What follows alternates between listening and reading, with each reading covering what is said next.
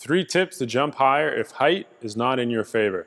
So if you're unlike myself and you're below 6 feet tall, the cards for jumping are not in your favor. But that doesn't mean you can't achieve your goals. You just need to use a different approach. What it comes down to is being smart about the choices you make. You need to divide your training into 2 aspects, technique and training and conditioning. And both of these need to be strong in order for you to have a high vertical jump. Because you need to jump higher in order to reach the net, you need to pack that springiness in your muscles and your legs. In terms of technique, this is going to be the most important factor for you. 1 foot, one-handed jumps are your best friend. Practice palming the basketball. You might have smaller hands, so you might need to increase your grip strength more in order to palm the basketball. Now this is going to give you a huge advantage when you go to dunk or jump because you'll be able to control the basketball a lot better, which will in essence allow you to control your jump a lot better, which will increase your maximum controlled velocity that you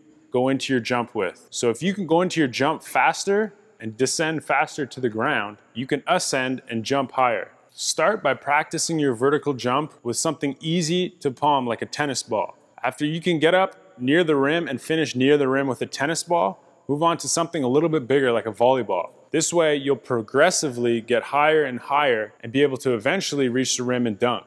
Now you can also try lowering the net if this is a possibility for you.